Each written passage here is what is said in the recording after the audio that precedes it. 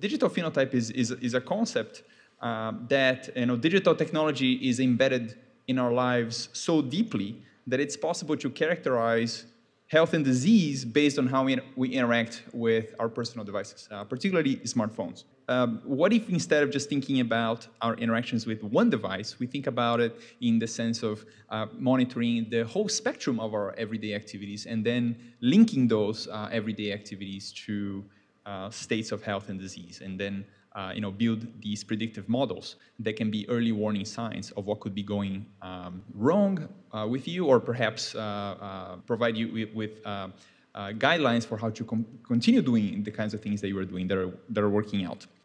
So for quite some time now, we've been interested in this problem of dietary monitoring. Eating detection is really, really important to identify certain kinds of eating disorders, for example, and there are many other applications for it. We've been thinking about how we can develop novel devices and novel sensing approaches. And one of the ways we've attacked this problem was by developing a wearable necklace, and we wanted to be able to see if we could track, for example, jawbone movements using a light-based proximity sensor.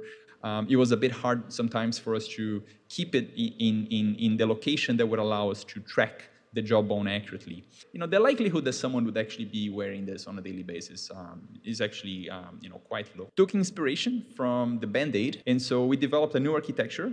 And the nice feature of this is that we can actually eliminate this sort of mechanical problem of having the wearers move around. So we can basically stick it to the jawbone itself, actually inside the body, so actually doing some computation inside the mouth.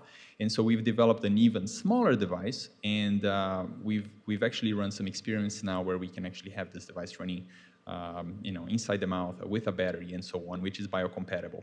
And so some of the applications that we envision here are, again, dietary monitoring, being able to identify actually food categories and actually the amount of food that you're eating, and just oral health in general, and potentially even physiological sensing that you can do by being in direct contact with saliva, for example.